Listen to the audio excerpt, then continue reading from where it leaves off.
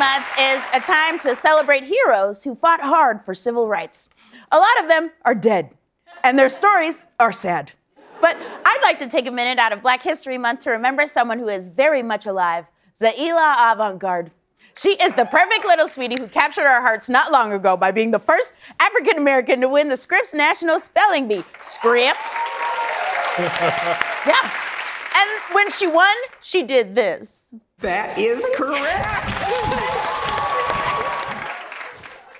She is so cute, twirling around like that. She was also named Sports Illustrated Sports Kid of the Year, and she holds 3 Guinness World Basketball records. She is an elite unicyclist and juggler, and I'm not making up any one of those things. These are all real things about her. So I just want to take a moment out of our show to say that I think she is amazing. Yeah.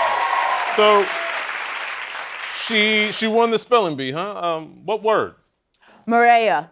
M-U-R-R-A-Y-A. M-U-R-R-A-Y-A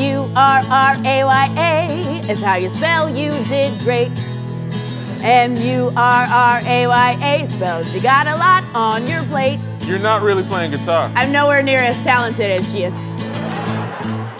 You got a bunch of world records because you're such a good athlete. Once I attempted to play a sport and I broke both my feet. You did? I'm exaggerating, but like barely.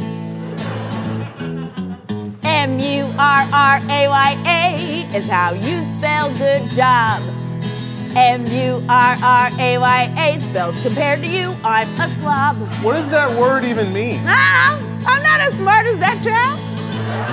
You've been doing your best and we're so impressed. We don't know where to start. When you twirl with joy, I gotta say, oh boy, it just fills up my heart.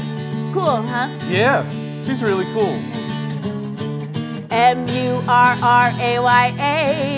is how you spell. I think you're the greatest. Zaila's the greatest. We think you're the greatest. Hey. Do you think she'll see this? She don't watch this show. It's on past her bedtime.